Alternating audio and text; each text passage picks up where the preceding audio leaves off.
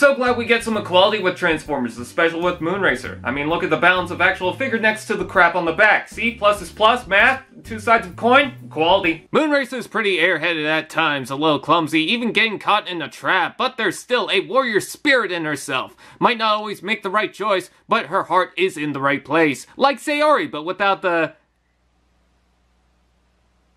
Moving on. In Transformers, Moonracer was first shown in the original cartoon, however throughout most of the franchise she never had a figure. There was a Green RC exclusive, but that was a phony. It was until Power of the Primes where the optimistic lady showed herself in figure form. Moonracer transforms into a Cybertronian car that's shaped like the cartoon but takes the liberty to add new detail to make it more investing, such as the shaft shape that's demonetized, someone's torso, and hands. Despite the, well, imperfections, let's say, there is some decent detail found throughout. I think the shape is good, the blue windscreen is a nice touch, I love the colors, and the detail in the headlights look fine as hell. There's a porthole on the back to attach the Prime armor, because if there's one thing this needs, it's more length. You can also attach weapons to the side, the back, and the front, though it points slightly downwards, so that's not good. The arms doesn't lock into place too well, more or less just rest into the tabs, and I can't avoid the unfortunate kibble seen mostly from the back.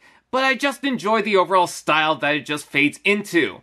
This is certainly not for everyone, but I'll give it this, the tits are aerodynamic. There's even a twisty joint in the middle, so if a wheel's off the ground, you can adjust it to a proper level. Also for those curvy Hot Wheels tracks, ooh, how fun! I'm assuming the alt mode had to make sacrifices for a number of reasons, which I'll get into. I'm not bothered by the result and I can't stay mad, but I can clearly see why this could get on people's nerves. I just find it unique. Robot mode.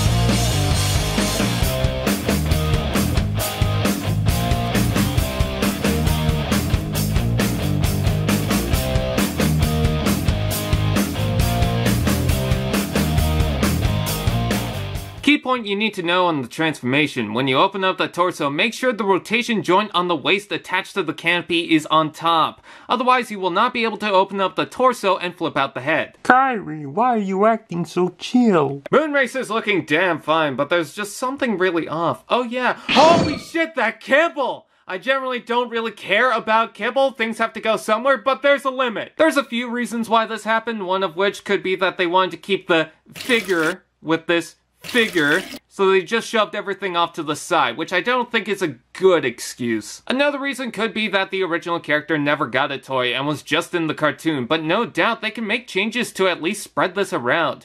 We can rebuild her. We have the technology. But we don't have masterpiece budget. I think another reason that might be missed more often is that in Power of the Primes, the Deluxe figures also transform into arms and legs, so she would have to incorporate the port in the torso, as well create a stable leg. I'm not saying these are good reasons, or at least excusable to give her a better rating, but I had to comment on it. However, the base figure does look nice, she does pose as well, and she can keep her stance with the junk in the trunk. Some fans prefer leaving the canopy section down to create a tailcoat, and while that's a good option, to me she just looks like she's got an escape pod in her ass. Is that Powerglide's fetish? I can't stay mad with that face. The colors are wonderful, it's molded very well, and just has this light personality, though I get a sense that she's not taking shit from anyone. Did someone say articulation? Ball jointed head, hinge joint neck, ball joint shoulders, ball joint elbows, waist rotation, ball joint hips, knee joint, foot forward and back, and slight side to side. Also, this head pops off way too easily. Posability is fine if you can balance half the weight of the figure on the back, and the detailing is good aside from But what I really like is the colors, with the bluish green, white, and faded purple, mixed with the trans blue and yellow detail, and there's a clear style choice. Let's take a look at the weapons, as the sharpshooter Moonracer comes with an awesome black blaster with a scope peg at the bottom and one on the back for, that's not how you hold a gun, that's how you prepare for a whacking!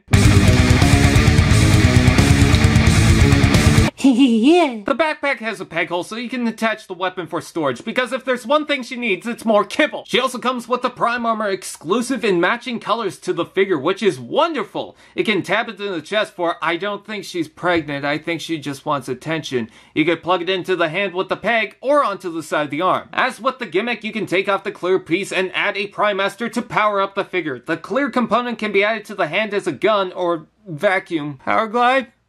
What are you doing? Powerglide, no!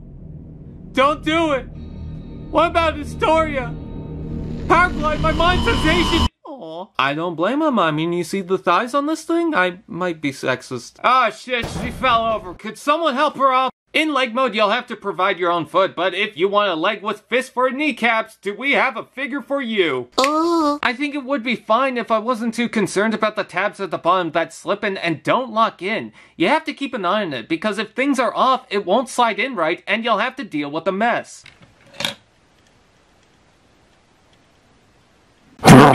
Unless you have a remold or maybe swoop to even things out, the thin and awkward shape of the arm mode feels very abnormal. I do like the coloring going right to the hand, but there's a slight curve to the peg hole that makes the wrist look weird. I will say, with the majority of the arms, the upper legs are pretty much an obvious glaring point. I get why they had to do this to keep articulation, but thanks to the canopy, there's a better flow to it. It's hard to pinpoint exactly what my thoughts are in recommending this figure. There's things I like in the style, but there's certain points that needed to be redesigned, not to mention the massive kibble. This is not for everyone, and I completely understand both sides. I'll just give you my take. I think she needs some work, but personally, I'm pretty happy. A lot of the problems shouldn't be looked over, but I'm really not that bothered. I'm fine with the alt mode, and if the base robot is fine, then I don't really care about the kibble in general. I guess Powerglide likes a woman with a little junk on her.